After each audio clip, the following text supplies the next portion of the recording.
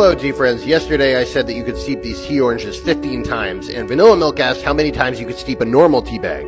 So I'm gonna put my best effort into getting as best tea out of this as possible. First steep, they say 3 to 5 minutes. I'm gonna leave it 2 minutes. Say hello to my tea pets. Hi guys. Come on back. I give it a little less time because my cup is smaller. First steep comes out. Color actually not that bad. A little muddy.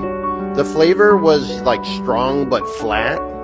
I decided to give the rest of this steep to my tea pets. Proceeding with the second steep, 2 minutes. Hello, tea friends. Back here to try the second steep out, and this one, the color was still there. I was a little bit surprised, but the flavor was not. It was like 4/5 gone.